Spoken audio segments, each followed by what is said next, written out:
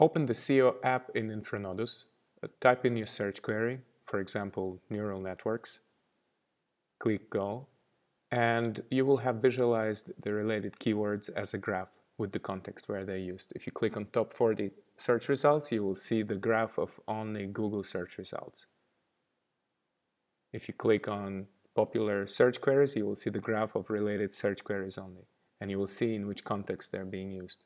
If you click on missing keywords, you will see what people search for but don't yet find. So in this case, it's PDF, beginner, so some PDFs and neural networks. If you select the keywords, you will see them in search phrases, which means you can save the search phrases for later use.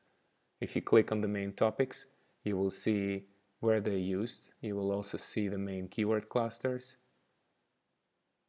And finally, every time you select a topic, the context it's used in is highlighted, so you can see where those keywords are used. And if you click on the missing content feature, you will see the keywords that should be there but are not. So that might indicate an interesting niche for you to explore with your SEO strategy or your content. You can also select some keywords and save them into your keyword list.